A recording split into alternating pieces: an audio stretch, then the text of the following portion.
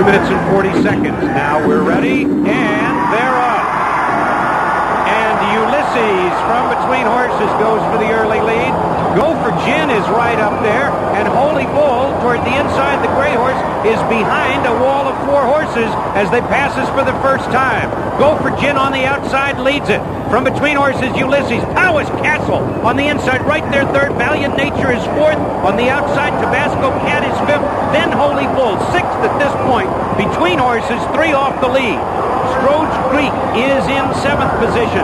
On the outside, that's a Meadow Fight in the white cap at the rail. Bracco is moving up, and I believe Valiant Nature had a problem there around that turn. Then comes Bloomin' Affair. Soul of the Matter on the inside, Smilin' Singin' Sam. And on the outside, Meadow Fight is dropping back a bit. And then the last 2 horses, Southern Rhythm, and at the back of the pack, Mahogany Hall. The half in 47 and 1/5 seconds, but not on the front end to Holy Bull. He's 3 off of it. The leader is Go for Gin in front with Chris McCarron by a length and a quarter. Ulysses second, Powis Castle on the outside third, and there goes Smilin' Singin' Sam rushing up on the outside from 4th to 2nd quickly. Around the far turn, Go for Gin leads it. Smilin' Singin' Sam, Powis Castle between horses. Tabasco Cat with the white blinkers, 4th. Holy Bull on the inside is still 5th. And Bracco is beginning to close ground out in the middle of the racetrack.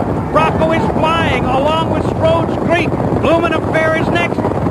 And on the inside, Holy Bull is dropping back. Holy Bull is out of it. He's about 9th at this point. Now they're in the stretch.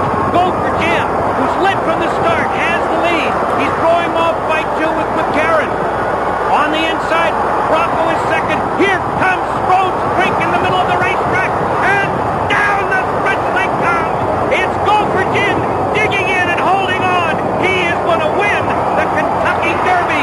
Wire to wire. He's eased under the wire. Chris McCarron gets his second Derby. Stroge Creek second. Bloomin' Affair third. There's Nick Zito. He gets the Derby for the second time. Strike the Gold got it for him in 91, along with Cornacchia and Condren. They get it today on the front end. Wire to wire with Go for Gin.